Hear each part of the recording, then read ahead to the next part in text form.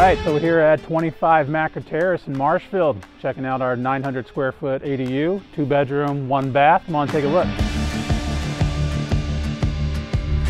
So the client on this project has a autoimmune disease, so we had to be very conscious of the products that we're using in this house.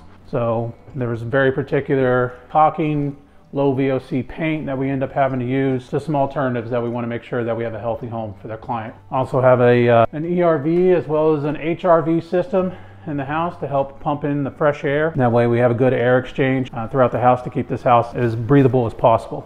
So it's about 6-foot head height down here, but a good clean space. We'll have this all kind of cleaned up. We got a radon pipe that we installed for our client. Radon is a natural gas that you'll find a lot on properties. Essentially, it can be toxic. We end up putting a pipe in, drop it down underneath this foundation here so that any gas that is building up underneath this slab has a way to be exhausted.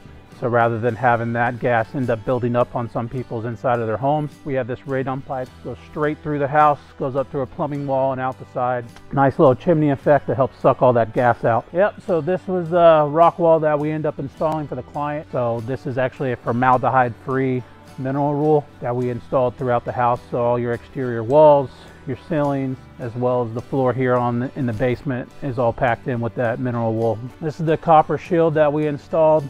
We have that nice little overlap in here, and this is really going to prevent a lot of that termite and pest infestation that can potentially happen and ruin the rest of your structure. Client had an issue with their existing home where they had some termite damage that ended up being caused, so they were very adamant building this ADU that they wanted to kind of future-proof anything down the road. We're almost there with the finish work. We're going to continue banging this out. We got just about over a month left for this thing to get wrapped up. We're going to be starting our open houses this weekend.